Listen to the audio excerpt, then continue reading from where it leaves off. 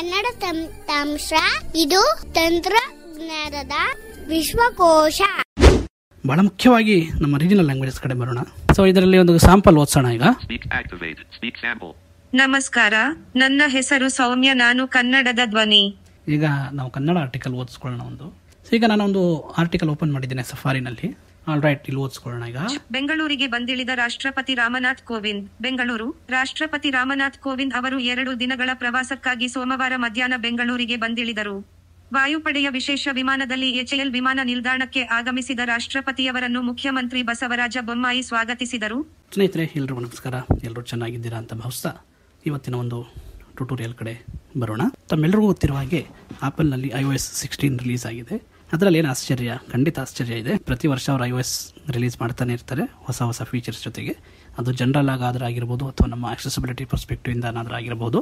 ಈ ಒಂದು iOS 16ನಲ್ಲಿ ನಮಗೆ 2 ಫೀಚರ್ಸ್ಗಳು ಬಹಳ ಮುಖ್ಯವಾಗಿ, ಒಂದಂತೂ ಲಾಂಗ್ ಅವೈಟೆಡ್ ಇತ್ತು, ಇನ್ನೊಂದು ಅನ್ಎಕ್ಸ್ಪೆಕ್ಟೆಡ್ ಮತ್ತು ಶಾಕಿಂಗ್ ಸರ್ಪ್ರೈಸ್ ಆಪಲ್ ಕೊಟ್ಟಿದೆ. ಮೊದಲನೇದಾಗಿ ಲಾಂಗ್ ಅವೈಟೆಡ್ ಫೀಚರ್, ನಮ್ಮ regional languages including Kannada, Tamil, Telugu, Bengali, ಎಲ್ಲ ರೀಜನಲ್ ಲ್ಯಾಂಗ್ವೇಜಸ್ಸಲ್ಲಿ ಯಾವ್ಯಾವ ರೀಜನಲ್ ಲ್ಯಾಂಗ್ವೇಜಸ್ಸಲ್ಲಿ ವಾಯ್ಸಸ್ ಅವೈಲೇಬಲ್ ಇದ್ದವು, ವೋಕಲೈಸರ್ ವಾಯ್ಸಸ್, ಇವೆಲ್ಲ ವಾಯ್ಸಸ್ಗಳು ಆಪಲ್ನಲ್ಲಿ ಕ್ರಿಸ್ಟಲ್ ಆಗಿದೆ. ತುಂಬ ಸಾಲಿಡ್ ಆ್ಯಂಡ್ ಕ್ರಿಸ್ಟಲ್ ಆಗಿ ಈ ವಾಯ್ಸಸ್ಗಳು ನಮಗೆ iOS 16ಇಂದ ಸಿಗ್ತವೆ. ಎರಡನೇ ಫೀಚರ್, ಶಾಕಿಂಗ್ ಎಕ್ಸ್ಪೆಕ್ಟೇಷನ್ ಇರಲಿಲ್ಲ ಆ್ಯಕ್ಚುಲಿ ನನಗೆ. ಎಲಕ್ವೆನ್ಸ್, ಎಲ್ಲ ಪ್ಲಾಟ್ಫಾರ್ಮಲ್ಲೂ ಎಲಕ್ವೆನ್ಸ್ ಇದ್ದೇ ಇದೆ.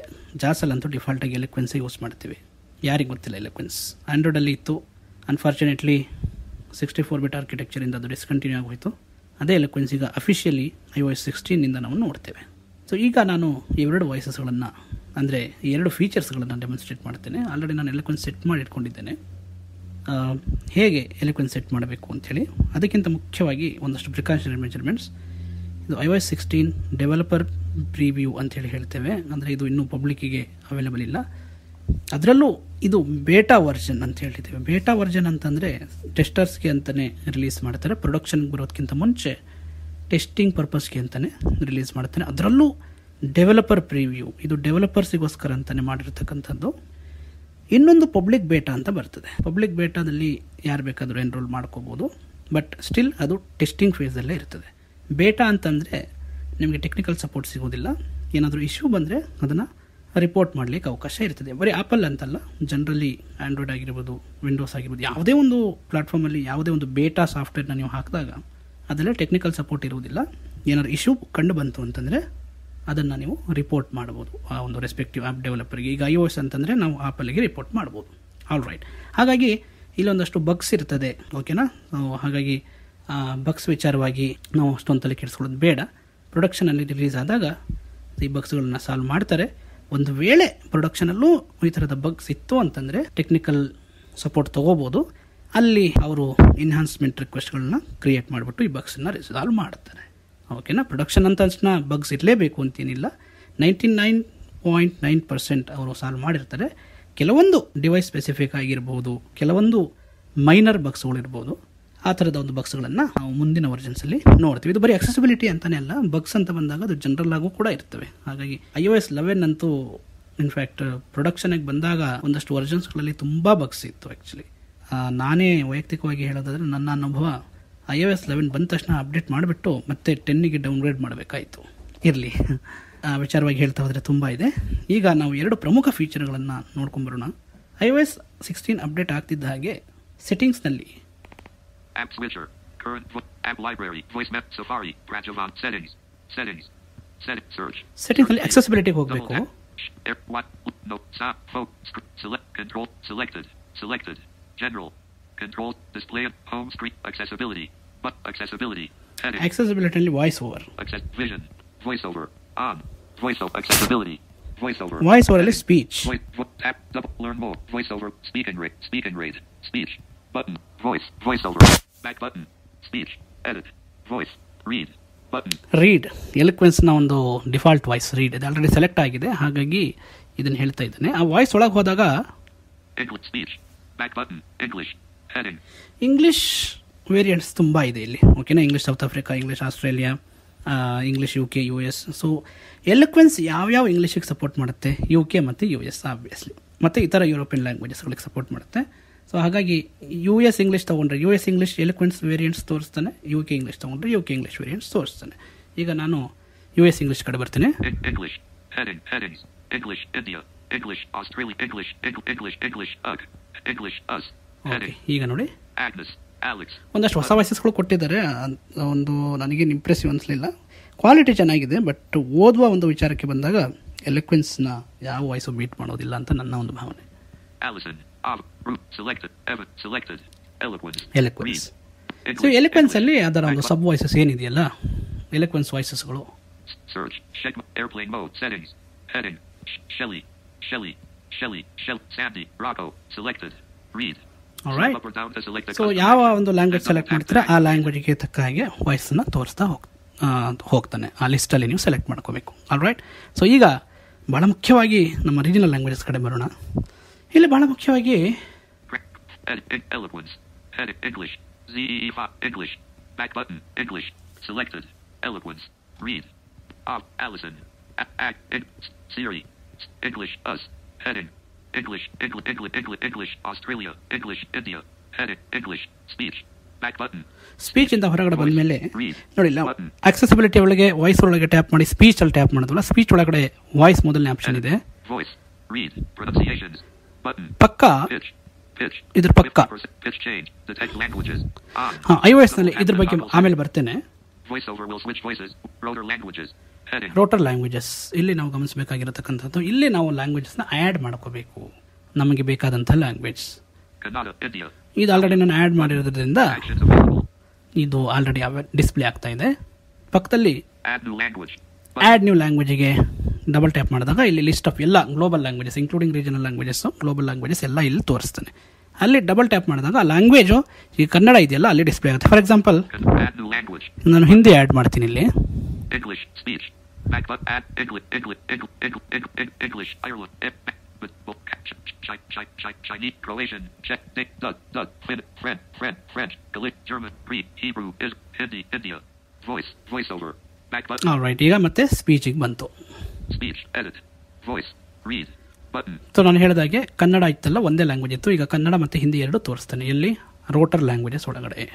Pitch. Detect voice of rotor languages. Kannada. Hindi. India. All right. ಇಲ್ಲಿ ಒಂದು ವಿಚಾರ ಸ್ನೇಹಿತರೆ, ತಾವು ಗಮನಿಸಿರ್ಬೋದು, ವೋಕಲೈಸರಲ್ಲಿ ಅಲ್ಪನಾ ಅಂತೇಳಿ ಕನ್ನಡ ವಾಯ್ಸ್ ಹೆಸರಿದೆ. ಇಲ್ಲಿ iOS ಅಲ್ಲಿ ಅದನ್ನು ಅವರು ಸೌಮ್ಯ ಅಂತ ಮಾಡಿದ್ದಾರೆ. ಅದು ಏನಕ್ಕೆ ರಿನೇಮ್ ಮಾಡಿದ್ದಾರೆ ಅದವರು ಅದರ ಒಂದು ಅವರ ಆಂತರಿಕವಾಗಿ ಏನೋ ಇರ್ಬೋದು. ಹಾಗಾಗಿ ಜಸ್ಟ್ ನಿಮ್ಮ ಒಂದು ಇನ್ಫಾರ್ಮೇಷನ್ಗೆ ಅದರ ವಾಯ್ಸ್ ಒಂದೇ, ಇದು ಸೇಮ್ ವಾಯ್ಸ್. ಸೌಮ್ಯ ಮತ್ತು ಅಲ್ಪನಾ ಎರಡು ಒಂದೇ. iOS ಅಲ್ಲಿ ಇದು ಸೌಮ್ಯ ಅಂಥೇಳಿ ಕರೀಲಾಗ್ತದೆ. ಹೇಗೆ ವಾಯ್ಸ್ನ ಆ್ಯಡ್ ಮಾಡ್ಕೋಬೇಕು? ಈಗ ರೋಟರ್ ಲ್ಯಾಂಗ್ವೇಜಸ್ ತೋರಿಸ್ತಾ ಇದೆಯಲ್ಲ, ಕನ್ನಡ ಮತ್ತು ಹಿಂದಿ ಇದೆ ಇಲ್ಲಿ. ಸೊ ಕನ್ನಡದೊಳಗೆ ಹೋಗ್ತೀನಿ. Add new language. Hindi. Kannada. India. Kannada. Speech. Back button. ಈಗ ಕನ್ನಡ ಒಳಗೆ ಹೋದ್ರೆ Kannada. India. Kannada. Selected. Sound. Speaking rate. Selected.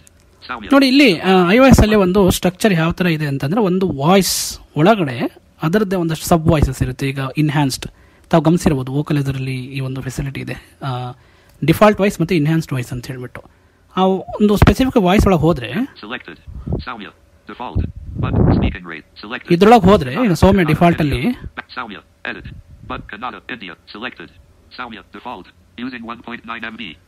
Right. So ಇದರಲ್ಲಿ ಒಂದು ಸ್ಯಾಂಪಲ್ ಓದಿಸೋಣ ಈಗ. ನಮಸ್ಕಾರ, ನನ್ನ ಹೆಸರು ಸೌಮ್ಯ, ನಾನು ಕನ್ನಡದ ಧ್ವನಿ. All right. ಬಟ್ ಇಲ್ಲಿ ಒಂದು ಬಗ್ಗೆ ಇನ್ಹ್ಯಾನ್ಸ್ಡ್ ವಾಯ್ಸ್ ಅಲ್ಲಿ. All right. ಸೊ ಹಾಗಾಗಿ ಇದನ್ನು ಡೌನ್ಲೋಡ್ ಮಾಡ್ಲಿಕ್ಕೆ ಹೋಗ್ತಾ ಇಲ್ಲ ನಾನು. ಇನ್ಹ್ಯಾನ್ಸ್ಡ್ ಇದೇ ತುಂಬ ಕ್ರಿಸ್ಟಲ್ ಅಂಡ್ ಕ್ಲಿಯರ್ ಆಗಿದೆ. ಇನ್ಹ್ಯಾನ್ಸ್ಡ್ ಅಂದರೆ ಇನ್ನೇನು ಕೊಟ್ಟಿದ್ದಾರೋ ಗೊತ್ತಿಲ್ಲ, ಇರಲಿ ನೋಡೋಣ, ಕಾಯೋಣಂತೆ. All right. ಸೊ ಇಷ್ಟು ವಾಯ್ಸ್ ಸೆಟ್ ಮಾಡಿದ್ಮೇಲೆ ಈಗ ನಾವು ಕನ್ನಡ ಆರ್ಟಿಕಲ್ ಓದಿಸ್ಕೊಳ್ಳೋಣ. ಒಂದು ಈ ಕನ್ನಡ ಆರ್ಟಿಕಲ್ ಓದಿಸ್ಕೋಬೇಕು ಅಂದರೆ ಒಂದು ವಿಚಾರ ಸ್ನೇಹಿತರೆ, ಎಸ್ಪೆಷಲಿ ಕನ್ನಡಕ್ಕೇನೆ ಇದು ಅನ್ವಯ ಆಗುತ್ತೆ. ನಮ್ಮ ಆಪಲ್ನಲ್ಲಿ ಆಟೋ ಲ್ಯಾಂಗ್ವೇಜ್ ಸ್ವಿಚಿಂಗ್ ಫೆಸಿಲಿಟಿ ಇದೆ.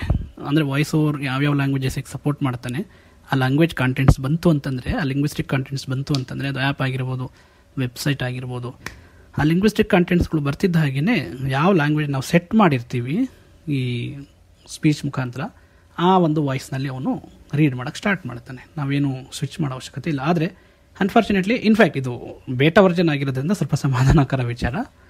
ಕನ್ನಡದಲ್ಲಿ ಏನು ಆಟೋ ಲ್ಯಾಂಗ್ವೇಜ್ ಸ್ವಿಚಿಂಗ್ ಬರಬೇಕಾಗಿದೆ, ಆದರೆ ಹೆದರೋ ಅವಶ್ಯಕತೆ ಇಲ್ಲ. ಈಗ ರೋಟರ್ ಅಂತ ಹೇಳಿದ್ನಲ್ಲ, ಈಗ ನಾನು ರೋಟರ್ ಕಾನ್ಸೆಪ್ಟ್ ಎಕ್ಸ್ಪ್ಲೇನ್ ಮಾಡ್ತಾ ಹೋದರೆ ಮತ್ತೆ ಇದು ಡೈವರ್ಟ್ ಆಗುತ್ತೆ ಟಾಪಿಕ್ಸ್ಗಳು. ಹಾಗಾಗಿ ನಾನು ರೋಟರ್ ಬಗ್ಗೆ ಹೋಗ್ತಾ ಇಲ್ಲ ಹೆಚ್ಚಾಗಿ. ರೋಟರ್ ಮುಖಾಂತರ ಲ್ಯಾಂಗ್ವೇಜ್ ಅಂತ ಒಂದು ರೋಟರ್ ಇರುತ್ತೆ. ಆ ಒಂದು ಲ್ಯಾಂಗ್ವೇಜ್ ಸೆಲೆಕ್ಟ್ ಮಾಡ್ಕೊಂಡು ಅದರಿಂದ ನೀವೇನೆಲ್ಲ ಲ್ಯಾಂಗ್ವೇಜಸ್ಸಲ್ಲಿ ಹಾಕಿದ್ದೀರಲ್ಲ, ಅಂದರೆ ಆ್ಯಡ್ ನ್ಯೂ ಲ್ಯಾಂಗ್ವೇಜ್ ಮುಖಾಂತರ ರೋಟರ್ ಲ್ಯಾಂಗ್ವೇಜಲ್ಲಿ ಆ ಲ್ಯಾಂಗ್ವೇಜ್ಗಳಿಗೆ ಸ್ವಿಚ್ ಆಗ್ಬೋದು ಇನ್ಫ್ಯಾಕ್ಟ್. ಸೊ ಈಗ ನಾನೊಂದು ಆರ್ಟಿಕಲ್ ಓಪನ್ ಮಾಡಿದ್ದೇನೆ ಸಫಾರಿನಲ್ಲಿ. ಒಂದು ಆರ್ಟಿಕಲ್ ಕಡೆ ಹೋಗೋಣ. ಈಗ ಫಾರ್ ಎಕ್ಸಾಂಪಲ್ ನನ್ನ ವಾಯ್ಸ್ ಎಲೋಕ್ವೆನ್ಸ್ ಕಡೆನೇ ಇದೆ. 127 app switcher voice memos Safari vertical UCG button edit form links heading level 1 78 okay, ಇಲ್ಲಿ ಏನೋ ಇದೆ ಕನ್ನಡ ಕಂಟೆಂಟ್. ಸೊ ಗೊತ್ತಾಗ್ಬಿಡುತ್ತೆ ಈಗ ಒಂದು ಕನ್ನಡ ಕಂಟೆಂಟ್ಸ್ ಬರ್ತಾ ಇದೆ ಅಂತಂದರೆ. ಸೊ ಅಲ್ಲಿ ನಾವು ಏನು ಮಾಡ್ತೀನಿ, ಲ್ಯಾಂಗ್ವೇಜ್ ತಗೊಂಡು ಹಿಂದಿ ಭಾರತ್, ಕನ್ನಡ ಭಾರತ. ಆಲ್ರೈಟ್, ಇಲ್ಲಿ ಓದಿಸ್ಕೊಳ್ಳೋಣ. ಈಗ ಬೆಂಗಳೂರಿಗೆ ಬಂದಿಳಿದ ರಾಷ್ಟ್ರಪತಿ ರಾಮನಾಥ್ ಕೋವಿಂದ್. ಹೆಲ್ದಿಂಗ್ ಪ್ರಜಾವಾಣಿ ವಾರ್ತೆ. WhatsApp icon link. ಬೆಂಗಳೂರು ರಾಷ್ಟ್ರಪತಿ ರಾಮನಾಥ್ ಕೋವಿಂದ್ ಅವರು 2 ದಿನಗಳ ಪ್ರವಾಸಕ್ಕಾಗಿ ಸೋಮವಾರ ಮಧ್ಯಾಹ್ನ ಬೆಂಗಳೂರಿಗೆ ಬಂದಿಳಿದರು. ವಾಯುಪಡೆಯ ವಿಶೇಷ ವಿಮಾನದಲ್ಲಿ ಎಚ್ಎಎಲ್ ವಿಮಾನ ನಿಲ್ದಾಣಕ್ಕೆ ಆಗಮಿಸಿದ ರಾಷ್ಟ್ರಪತಿಯವರನ್ನು ಮುಖ್ಯಮಂತ್ರಿ ಬಸವರಾಜ ಬೊಮ್ಮಾಯಿ ಸ್ವಾಗತಿಸಿದರು. ಮೈಸೂರು ಪೇಟ ರೇಷ್ಮೆ ಶಾಲು ಹಾರ ಹೊಕ್ಕಿ ಸನ್ಮಾನಿಸಿದರು. ಸೋಮವಾರ ಸಂಜೆ ರಾಷ್ಟ್ರೀಯ ಮಿಲಿಟರಿ ಶಾಲೆಯ ಪ್ಲಾಟಿನಂ ಮಹೋತ್ಸವ ಸಮಾರಂಭದಲ್ಲಿ ರಾಷ್ಟ್ರಪತಿ ಪಾಲ್ಗೊಳ್ಳುವರು. ಕನಕಪುರ ರಸ್ತೆಯ ವಸಂತಪುರ ಸಮೀಪದ ವೈಕುಂಠ ಬೆಟ್ಟದಲ್ಲಿ ಇಸ್ಕಾನ್ ನಿರ್ಮಿಸಿರುವ ರೈಟ್, ನಿಮ್ಗೆ ಗೊತ್ತೇ ಇದೆ ಎಲ್ಪನದು ಇನ್ಫ್ಯಾಕ್ಟ್ ಸೌಮ್ಯದ ಒಂದು ಪ್ರೊನೌನ್ಸಿಯೇಷನ್. ಕೆಲವೊಂದು ಮಧ್ಯದಲ್ಲಿ ಟಾ ಮತ್ತು ತಾಗೆ ಕನ್ಫ್ಯೂಷನ್ ಇದೆ ಅದು. ಆಲ್ರೈಟ್ ಸ್ನೇಹಿತರೆ, ಇಷ್ಟೇ ಇವತ್ತಿನ ಒಂದು ಟ್ಯುಟೋರಿಯಲ್. ಮುಂದೆ ಏನಾದರೂ ಇದರಲ್ಲಿ ಇಂಪ್ರೂವ್ಮೆಂಟ್ಸ್ ಆದರೆ ಅಪ್ಡೇಟೆಡ್ ಟ್ಯುಟೋರಿಯಲ್ಸ್ನಿಗೆ ಮತ್ತೆ ಸಿಗೋಣ. ನಮಸ್ಕಾರ.